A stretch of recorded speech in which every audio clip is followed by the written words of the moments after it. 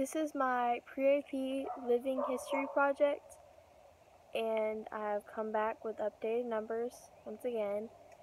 And so there has been 1,464,852 cases confirmed, and there has been 85,397 deaths altogether, and there has been 402,923 cases in the U.S., and there has been 15,456 cases in Florida, and there has been 309 deaths in Florida.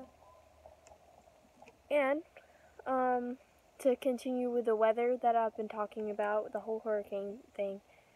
So on top of not being able to go to church for Easter Sunday, we have a chance of severe weather either on Sunday, like the day, or at night.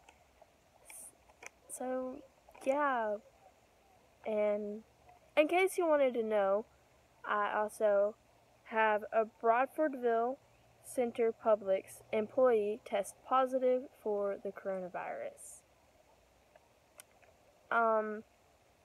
I usually, whenever I go on the WCTV website, it usually tells me like some person who got tested positive for the coronavirus or COVID-19, and it's like, dang. I mean, what about all the other people?